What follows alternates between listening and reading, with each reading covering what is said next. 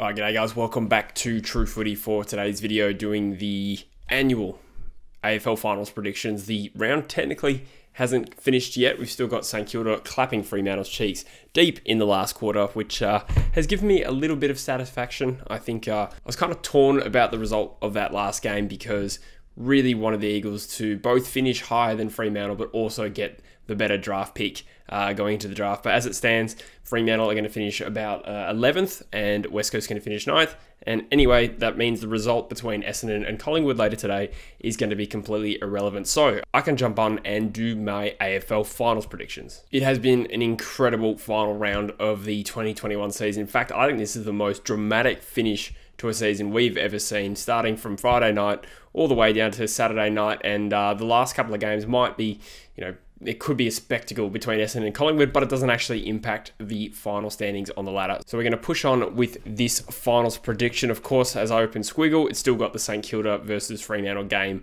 open, and they're about 10 goals up. So you know what? Let's just put them at 60 points or whatever it's going to be. I still think Essendon's going to win today, but it doesn't really matter, so I'll give them a 4-goal win. And I think on just the tips, I tipped North for an upset there, but you can feast your eyes on that ladder, looking mainly at that top 8. Melbourne take home the minor premiership. That was huge. That was dramatic. I'm going to do a video on the finish of the season. Should be out sometime tomorrow. And that sets up a week 1 finals setup of Melbourne versus Brisbane. At this point, it's looking like that's going to be at Adelaide Oval. I think that's going to get announced after this video. But I think John Ralph was saying that it's going to be Melbourne versus Brisbane at Adelaide Oval.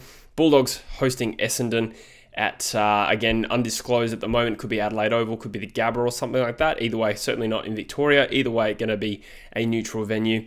Sydney versus GWS is looking like it's going to be down in Hobart as well at Blunston Arena. I'd imagine that's where it would be. And then Port Adelaide get a genuine home final, the only home final of this opening round against the Cats at Adelaide Oval. So we'll crack into it. This is going to be a pretty short and sweet video. Just going to do my carefree predictions. Generally, I'm not pretty good at predicting anyway, but we're going to have a good crack. And of course, just the tips will continue throughout the final series as well, where you get more in-depth sort of listings of how we think teams are going to go. So Melbourne versus Brisbane at Adelaide Oval. We saw these two teams face off earlier this season in Sydney at the Giants Stadium, if I'm not mistaken. I don't think Brisbane's played at Adelaide Oval this year. I could be wrong on that. I'm probably wrong on that. But we know that Melbourne won there, 4 weeks ago. And I think Melbourne is slightly the better team, but Brisbane have finished this season really red hot. So I'll save a lot more of my analysis for just the tips, but I'm going to tip Melbourne to win that one. I just trust them a little bit more. The Bulldogs hosting Essendon. The Bulldogs, man, they're looking so questionable the last 3 weeks.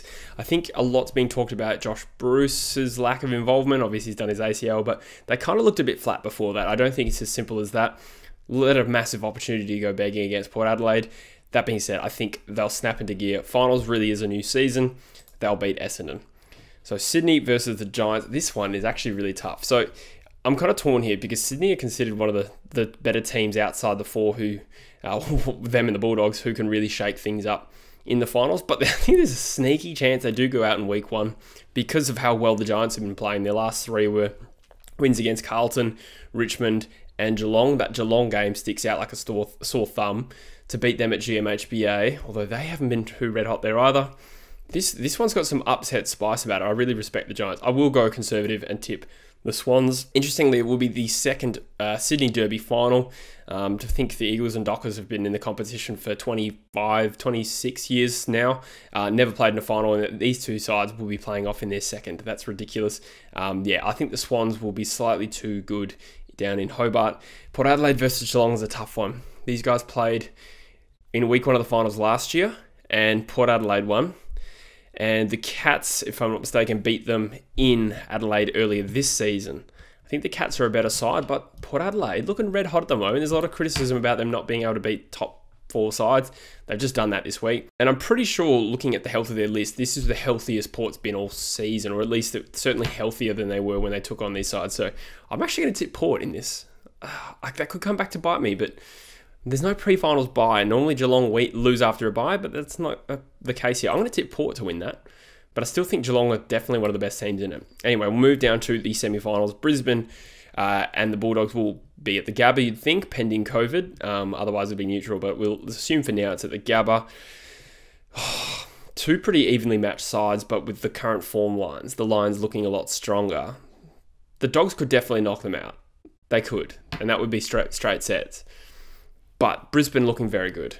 The way they sort of charge home against the Eagles late there, this is a bit of a revenge, because obviously the Lions knocked the Dogs out of the top 4 late due to partially a timekeeping error, you could say. But I think the Lions will actually get the job done there.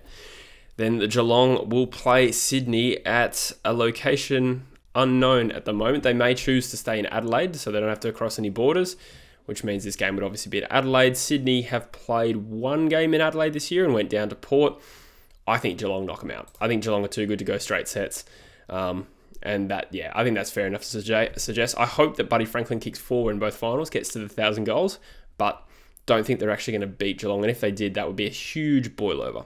So that leaves us with the top 4, with no team going out in straight sets. The top 4 is Melbourne, Geelong, Port Adelaide, and Brisbane. The Dogs the unlucky one there, but with just their flat end of the season, one of those 5 or 6 teams that are good enough to win the flag, 2 of them have to go out in week 2. So I've tipped the Dogs in Sydney. Surprise, surprise, that's the current ladder. Melbourne versus Geelong. Now, this could be in Melbourne, but not if they can't have crowds. So the next logical choice is Melbourne choose where to play this game. And you'd think if they choose week 1 to be in Adelaide, they'd choose this game to be in Adelaide too. And again, that would mean Geelong don't actually have to leave the state. So that's quite fascinating, actually, if Geelong play an entire final series in South Australia. But Melbourne obviously just knocked them off. They've beaten them twice this year. Came back from 7 goals down to beat them at GMHBA. They've got the mental edge this year. They've also beaten them in a final in 2018. I think the D's get it done. Which means the Cats, who were probably my pick to make the grand final or at least win it a few weeks ago, they might just fall short. But it's a game of inches, and that game could go either way. Port Adelaide hosting Brisbane at Adelaide Oval. Port would have again not left Adelaide for this entire final series, had the week off. Will that really benefit them? Probably, with no pre-finals bye. That rest will help. But Brisbane would have just played there 2 weeks before. Port fans are going to hate me. I'm going to tip the upset here. I'm going to tip an upset and say Brisbane make the grand final. That's a huge call. I know people are going to take exception to that. I'm sorry. I think Port could definitely win that. I think that's 50-50, but I'm just going to go with a roughie here to shake things up. And then you've got a Melbourne versus Brisbane grand final, possibly in Perth. We'll find out. Hopefully not by the time this video comes out, but sometime soon we're going to find out whether the grand final is at Adelaide Oval or Perth. I doubt they can lock in the MCG this far out, because they said they would give us a decision soon. And I'm going to tip the D's to win the flag. I think Caden McDonald's written the script for this season to beat Geelong with Max Gawn kicking a goal after the siren. That is just ludicrous. Brisbane could definitely win this. Probably one of the better 4th placed sides in terms of their ranking in the premiership stakes. I think they're just about as good as anyone, and yet barely scraped into 4th. It's just been the nature of this top 4 race, but there you go. Demons to win the flag. Clayton Oliver for the Brownlow, but Petrarca for the Norm Smith. And Coleman's already been decided with Harry Mackay there. So there you go, guys. That is my prediction. I've been consistently saying Melbourne for a long time, to be honest. I think in my power rankings I might have dropped them down a little bit, but I still believe that their best is better than anyone's. And their biggest test will be Geelong in the prelim, if that's the way it unfolds. But that's just the way I see it, guys. So hope you enjoyed this little snapshot of what I think the finals will look like. Let us know in the comments what you would do differently, as I'm sure you don't need too much invitation to do that. Stay tuned for heaps of content coming out. I'm going to be doing my power rankings for the finals. I'm going to be doing just the tips this week and every other week as well. And Busher and I are going to do some season reviews for the teams that missed the finals as well. So if your team isn't involved in this, you're still involved in the channel, we're going to be talking about you this week. Going to be doing the format a little bit differently, probably do it in the podcast, but release it as individual videos as well. So appreciate you watching, guys. Subscribe if you haven't already, and I'll see you in the next one.